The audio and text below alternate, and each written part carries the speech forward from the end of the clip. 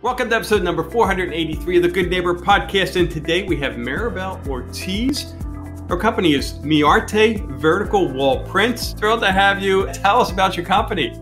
So we own a futuristic wall printing machine. Our machine prints art murals, all surfaces, doors, windows, tiles, pavers, outdoor walls, stucco, you name it. If we can turn the item vertically, we can print on it. The customers will submit the photo to me that they want. Then I submit it to my graphic designer so that he gives me the best ratio, pixels, and resolution. Once I get it back from him, I upload it to our USB that's specific for our machine.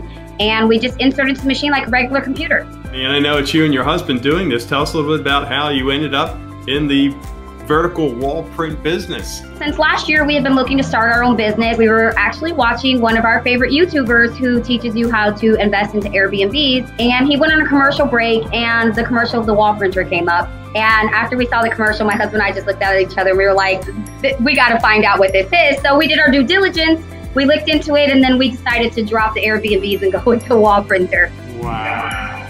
I would like everyone to know that if you can think it, we can print it.